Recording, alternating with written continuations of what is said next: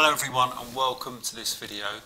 In this video I want to show you how to get an extra large black mouse pointer on your Windows 8 laptop or PC.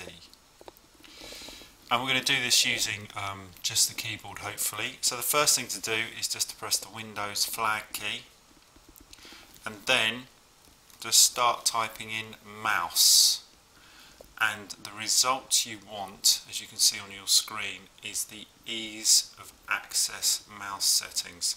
So if you just arrow down to when it comes up with it, with me it's the first choice, but it may be further down on the list for you, and then click on your enter, press on your enter, and then you've got these different options on your screen.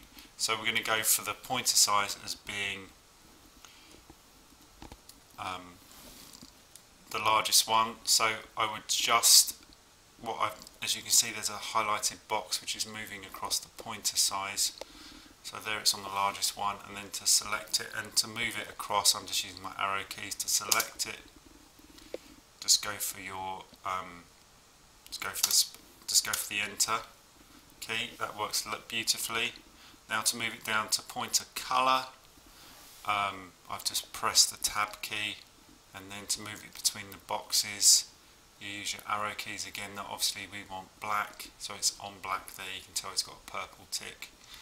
And there you're done, and now just click, press on the Windows flag key again, and it will take you back to your Windows 8 screen.